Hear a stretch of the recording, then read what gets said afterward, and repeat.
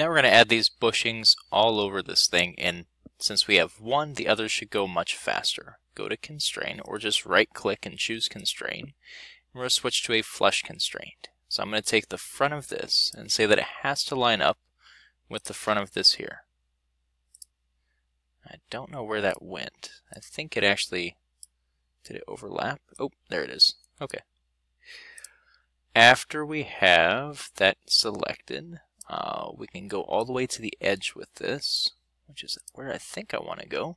I'm going to say Constrain, use a tangent constraint. We're going to take that inside cylinder there and have it made up with this wall here. So if I have my screws, that's where the edge of the screw is going to go. And this is almost ready, but it can still spin. So I'm going to go Constrain, Flush Constraint. I want the top of this to be flat and level with the thing next to it. Okay, I'm going to do the same thing with the other side. So I'm going to say a Mate Constraint with the back flat side of this and the front side of this. Then we'll use a Flush Constraint to say that the top has to line up with the top from the other side, and that one of these sides here, doesn't matter which one, as long as the arrows point the same direction, line up with the arrows on the other side. Okay, so that is locked in place, and we're going to continue doing that for this other side here. So I'm going to grab another one, switch this to Mate, click on the flat part, so you should see the whole thing outlined in red. Click on the flat part here. That snaps it in place. We're going to use a Flush Constraint to set the height. So I want the height of that and the height of this to be the same. And then I'm going to use a Tangent Constraint on that column, the inside column. So to do that, I need to rotate my screen just a little bit so I can see that flat edge right there. I'll go back to right-click, Constrain. There's my tangent.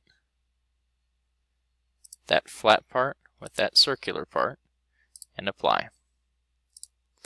The last one, let's go back to a home view, is right here.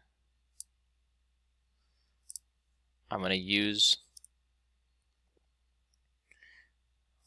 my my Flush Constraint to say that this edge and this edge line up with each other, at the height and the height line up with each other, and that the front and the front line up with each other. Make sure you click Apply, and all of these should be locked in place, and that should be all 5 of them. Okay, we're going to go on to putting this gear onto our axle here. So I'm going to grab that, hold down Alt first, click and drag that little nubby bit over, and then we're going to do the exact same thing again with one of these shaft collars. So I'm going to grab the nubby, drag it on top, and let go. We're going to do the same kind of thing here, but I have to use one of these shafts. I'm going to use the longest one to go through this. And let's see, how should I do this? Let's just put this gear on here first. So I'm going to hold down Alt, click and drag that on top. And then if I click this, it'll highlight on my left-hand browser bar, hit the plus sign again so I'm inside the origin, and I'm going to grab that Z-axis and say that I'm doing a Mate Constraint with my Z-axis and with this round part of the gear, so that axis lines up as well. Hit Apply, and I have to do one more constraint to it. So I'm just going to pull it all the way out so I can see. I just have to get one of these sides to line up with the side over here. Okay, that should make it to where that fits nicely, and we'll continue the rest in a new video.